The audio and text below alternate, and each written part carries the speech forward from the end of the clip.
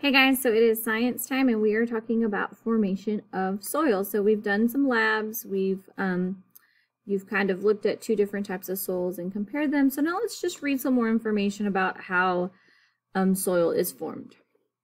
So dirt is everywhere. It is in your backyard and on the bottom of the ocean. It might even be under your fingernails. That's kind of, they're under your fingernails and you have not cleaned your fingers.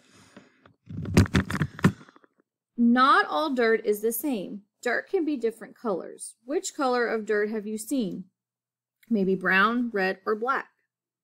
Dirt can be very dry, like sand in the desert. Dirt can also be very wet. Okay, so not all dirt is the same. Dirt comes in different colors. Sometimes they're dry, sometimes they're wet. A lot of that is depending on where the dirt comes from. A special kind of dirt is called soil. Soil is a type of dirt found on Earth's surface. It helps plants grow. But where does soil come from? Okay, so soil is what helps plants grow. We don't call it dirt, we call it soil. So let's kind of look at this picture over here. These are carrots.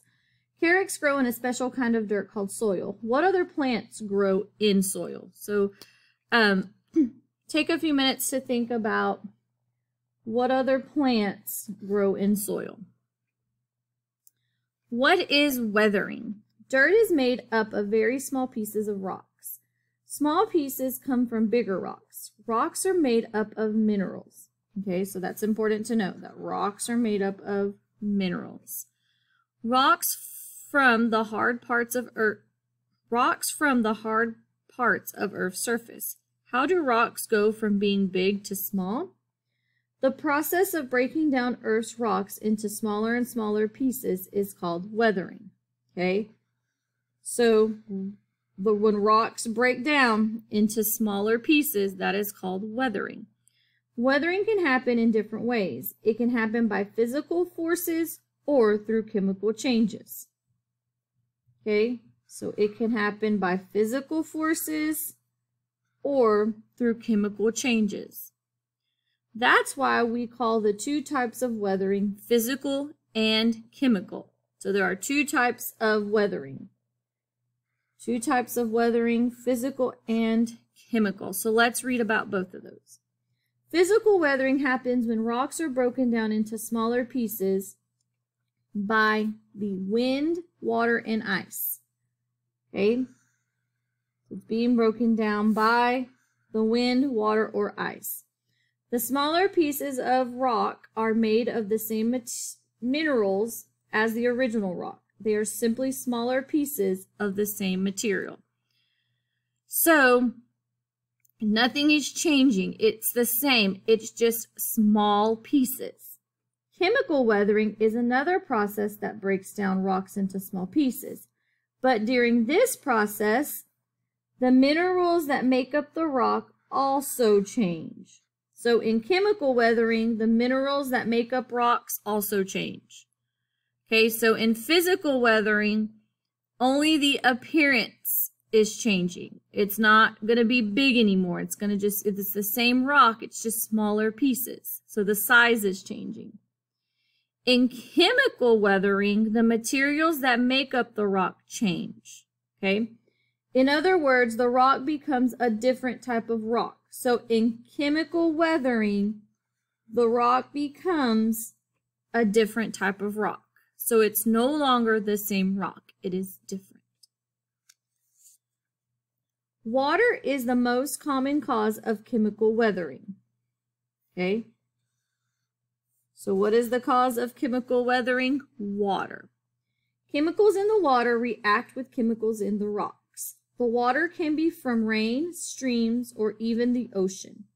The Grand Canyon was formed by water from the Colorado River slowly disappearing rock over hundreds of years.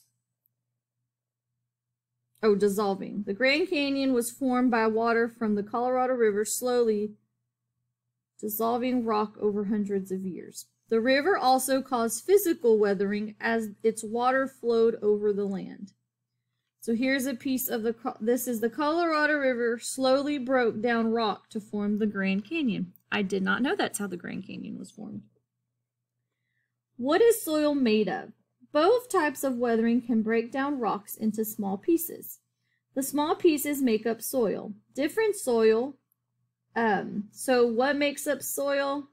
Smaller pieces make up smaller pieces of rocks. Okay.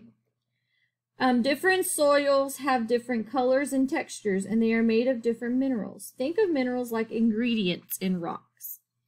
Rocks are made up of more than one mineral.